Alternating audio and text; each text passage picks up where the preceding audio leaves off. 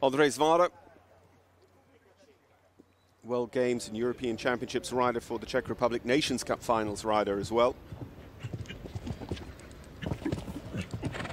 Ondřej with Cento Lano.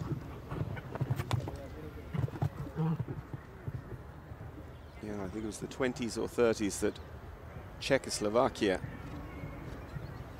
were represented here in the Nations Cup. This is the first visit from the Czech Republic in a very long time. And not the first and won't be the last to have that vertical down going into the Intesa Sao Paulo.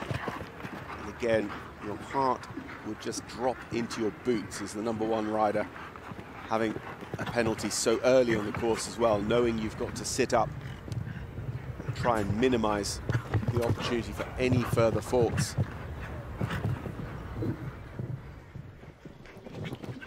Yeah, I think we're on for an interesting day of Nations Cup action, when so far, out of the first 8, only 2 of the #1 riders have gone clear.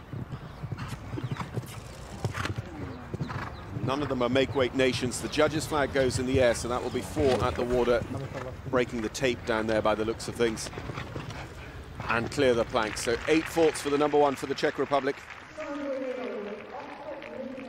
Ondřej Zvára and Cento Lano.